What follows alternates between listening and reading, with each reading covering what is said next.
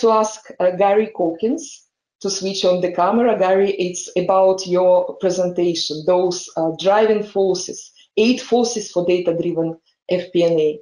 Gary, you're welcome. The stage is yours. Great, thank you. So let's go to my first slide. I always enjoy this cartoon, drowning in data, but starving for information. You have this poor beleaguered clerk, sad, shoulders hunched, paper all around him, and the supervisor in the doorway to the left is asking him, looks like you've got all the data. What is the holdup? You know, I gave you the request this morning. How come you don't have the answer this afternoon? And the message here is there's a difference between data and information.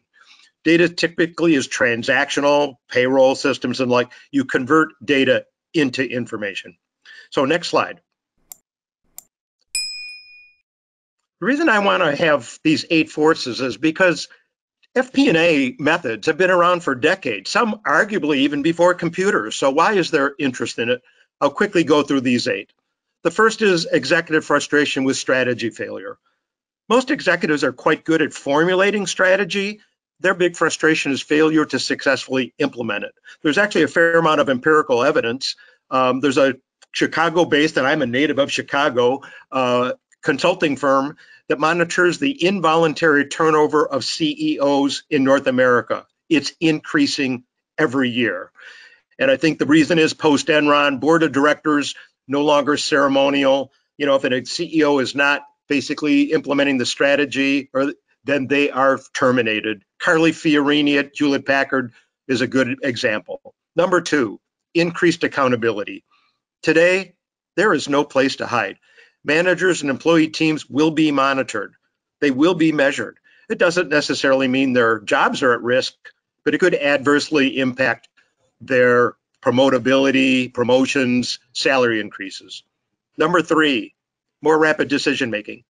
Unlike a few years ago when you could test and learn and have meetings in conference rooms, today people will be on the phone, go or no go, yes or no. They have to make decisions in near real time. They almost wish an executive was sitting next to them and said, you know, what decision should I make that aligns with your strategy? And incidentally, back to number 1, how do you solve this? The how is through the strategy map and balance scorecard. Many of you are familiar with Professor Robert S. Kaplan, Harvard Business School, and Dr. David Norton. That is basically one of the many good, effective techniques for strategy management, strategy implementation. All right, number 4, mistrust of the management accounting system for accuracy and transparency. The reality is most managers do not trust the management accounting system. I'm not talking about external financial reporting. That's for statutory compliance with government regulatory agencies. I'm talking about the management accounting system for insights and decisions. And the reason they don't trust it is because of those overhead allocations. Most accountants allocate costs, if you will, product service lines, like spreading butter across bread.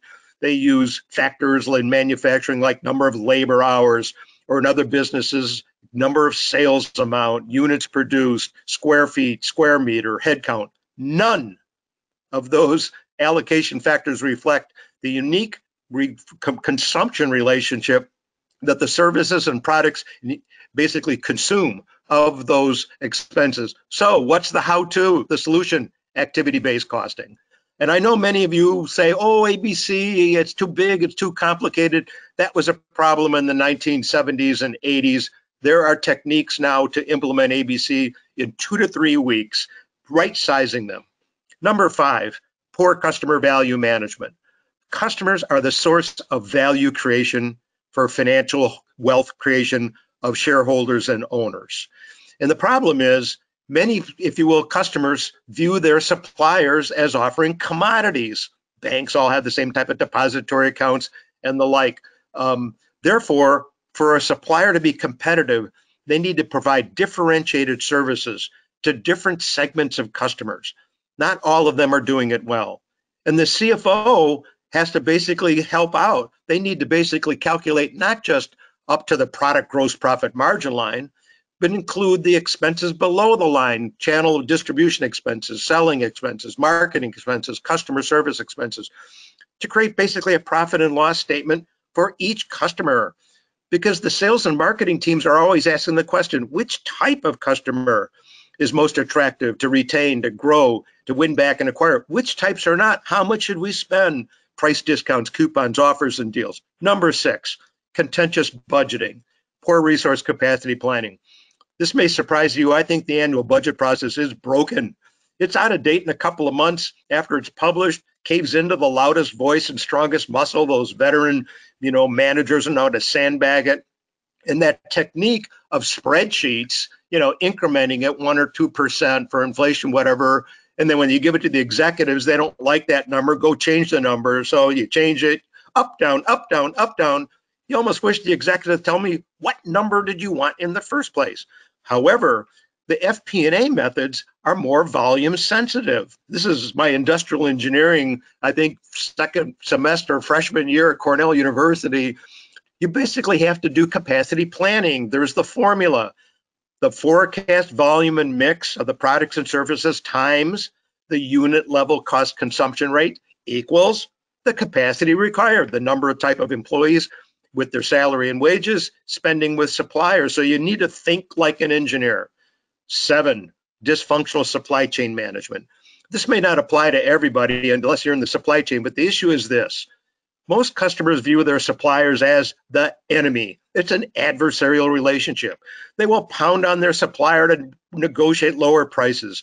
If they put the supplier out of business, so what? We can always get another supplier. That's got to stop.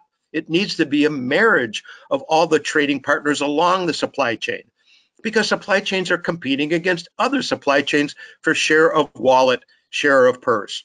So they need to collaborate to identify mutually beneficial projects and initiatives that will save money for both trading partners, all the trading partners.